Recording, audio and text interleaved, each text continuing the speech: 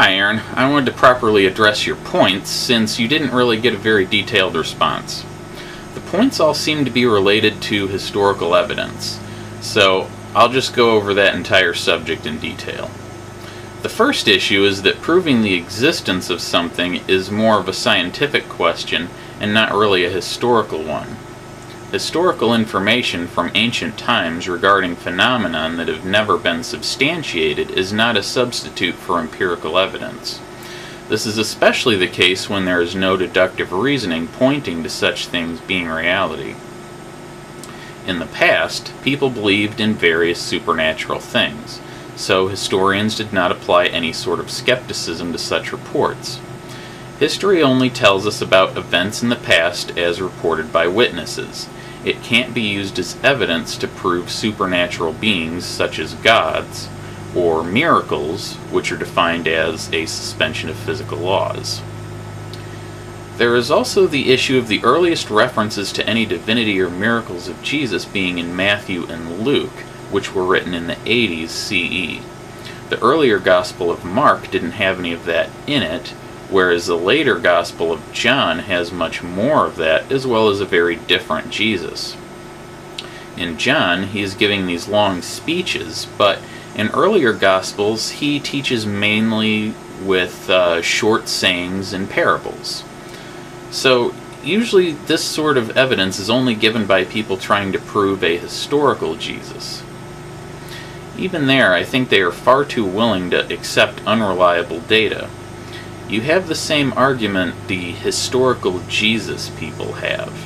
It's simply that a lot of ancient history is like that. That is completely irrelevant. Ancient history is not reliable. That's just how it is.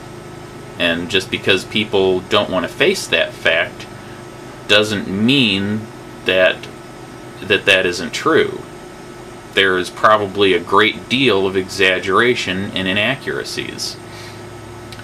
The better documented stuff with contemporary sources is going to be a lot more accurate than any of the second and third hand stories handed down orally over many years, though. Ancient history really can't be compared to things like the voyage of Columbus or the Civil War. Those are much better documented. We even have photos of the Civil War. Documenting history improved over time, so it gets more and more reliable. You don't seem to think sources far removed from the events are a problem. They really are, though. If you write about something many years after something happened, all you are doing is writing down hearsay you get from people. That is not at all accurate. You can see how quickly urban legends can morph over time. History is going to be like that too. People who like to tell stories also like to embellish them. So writings many years after the fact just are not reliable. That is the problem with the historical Jesus. There is just no way to know exactly what the truth is. We know that at the time, there were a lot of street preachers of apocalyptic sects of Judaism. They all had teachings very similar to that of Jesus in the Gospel of Mark and the missing Gospel called Q. The best we can really get from that is that Jesus was either a legend based off one of these preachers or a completely fictional character based on an amalgamation of these common street preachers.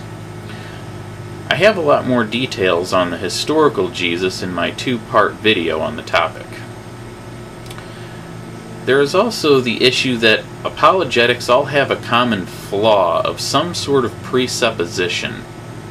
Gods were always used as an explanation for the unknown, so there is always an argument from ignorance in there somewhere. Like in this case, the idea is this: these people saw these events, therefore this presupposed God exists. That just doesn't logically follow regardless of what unexplained phenomenon one comes up with. There could be any number of other explanations, so you can't just insert whichever one you want as the explanation. In order for it to even be a hypothetical consideration, there must be some sort of pre-existing epistemological basis for it.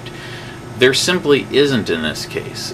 With something like the Higgs boson, we at least have some mathematical reason for it to explain gravity. plus there are particles associated with the other forces. The question of God simply is not at all comparable to that. For more information on that, check out my video, The 3 Problems of Apologetics.